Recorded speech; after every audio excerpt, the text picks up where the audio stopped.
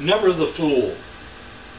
It's all about remembering it the way I remember it, disregarding anything that might not fit. How I accomplished the very hardest deeds, how I always fulfilled my deepest needs.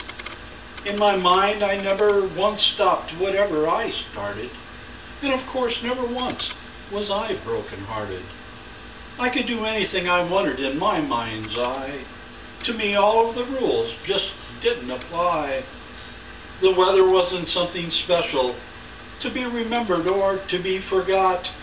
Yesterday was bright and sunny, no matter if the sun was out or not.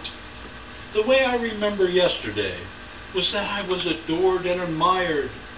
Yes, I was the person who everyone desired. A selective memory is a powerful tool. With it I am the most brilliant and never the fool.